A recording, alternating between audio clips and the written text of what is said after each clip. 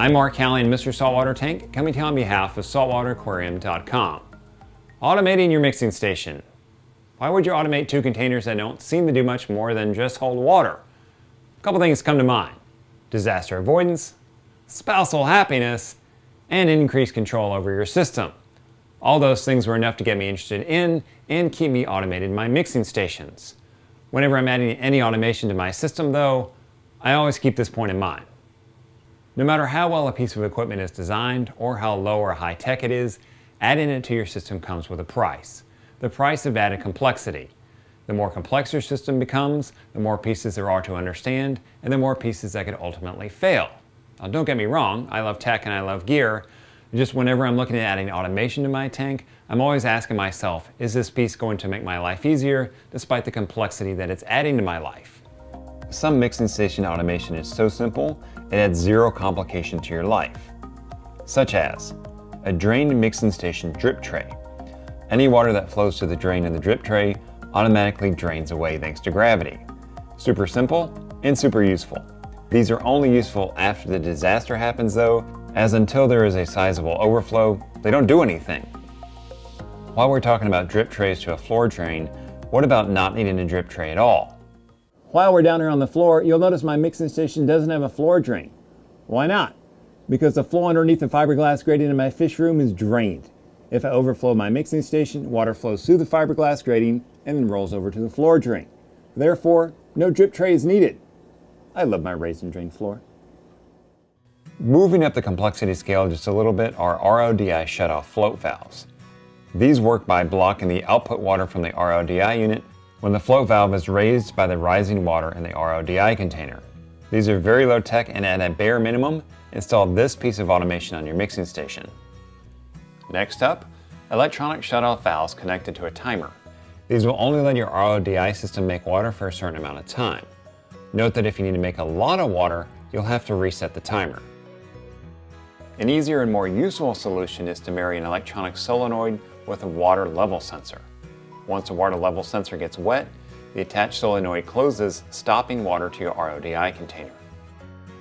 The RODI Flood Guardian, aka the Marriage Saver, is an inexpensive and simple solution that incorporates both of these pieces. Pro tip: pair an electronic solenoid with an electronic eye and an RODI shutoff valve. Here's a solution for those of you who fear tech but want a layer of redundancy. If the shutoff valve fails, then the electronic eye gets wet and shuts off water flow, or vice versa. Both of these pieces are easy to install, and for $84.25, your RODI system gets automated and you give yourself some peace of mind.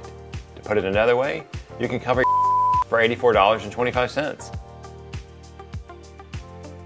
Preview of coming attractions. For those of you that love tech, the next episode is all about higher tech solutions on automating your mixing station. Moving up the complexity scale another notch are smart standalone systems that turn on and off your RODI system based on several sensors in your RODI container. Tenzi makes a nice unit that utilizes 2 float sensors and a shutoff solenoid. Once a low sensor is out of the water, the solenoid automatically opens and refills your container until the high float sensor is tripped. It also has a built-in backup feature that kills the water flow to your RODI unit if the top float switch hasn't been tripped in a user-defined 12 or 24 hours. The Advanced Marine Barrel Tender also senses high-low water levels and acts as a shutoff for your RODI unit.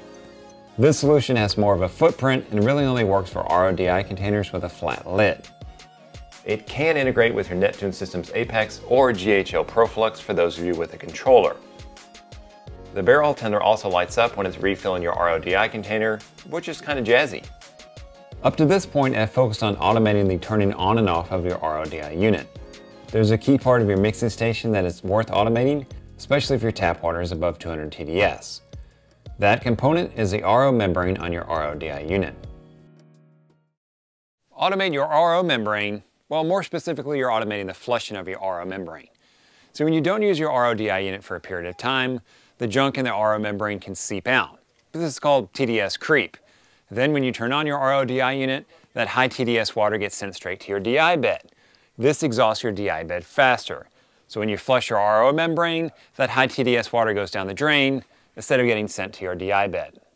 You can manually flush your RO membrane, but this is an episode about mixing station automation, so that's not relevant. I didn't find an add-on to automatically flush your RO membrane without using a controller, so your RODI unit will have to have this feature built in, like this ice cap unit. No more forgetting to close your manual flush valve and therefore wasting a bunch of water, as this unit takes care of the flushing for you. I'll also cover a high-end RODI unit in the next episode when I take you through a fully automated, high-tech mixing station I built for a client. Since all my tank builds utilize a tank controller, I have the tank controller monitor and control the mixing station. If I wasn't using a tank controller, I would at least have an RODI float switch on the mixing station, and I'd add on a layer of redundancy with a low-tech water control system.